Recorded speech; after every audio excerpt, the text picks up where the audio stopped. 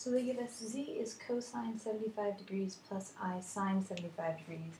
And a lot of times I like to shorten this.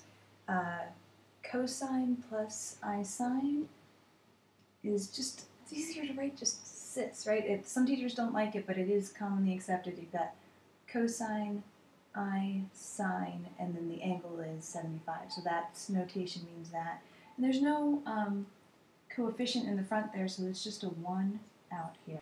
And if we're matching this up to kind of a standard form of r cis theta, we can see that the radius, if we were to graph this ordered pair, I'm sorry, not this ordered pair, if we were to graph this complex number, the radius would be 1 and the angle would be 75. Now just for kicks, we can graph this original one, the real and imaginary axis, and it says that the angle would be 75 degrees and the radius would be a 1. 75 degrees and 1. But they don't want to know where that is, the original is, they want to know where z cubed is. And for that we need de Moivre's theorem. Sorry about my French, I looked it up and it's hard to say, but we'll go with de Moivre. Yeah. And his theorem says that if you want to raise any complex number to a power, you take the original radius and raise it to that power, and then you just multiply the angle by the power.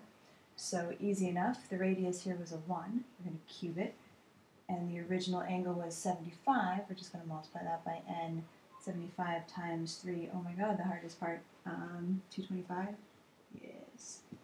So now we see that z cubed has a radius of 1 and an angle of 225.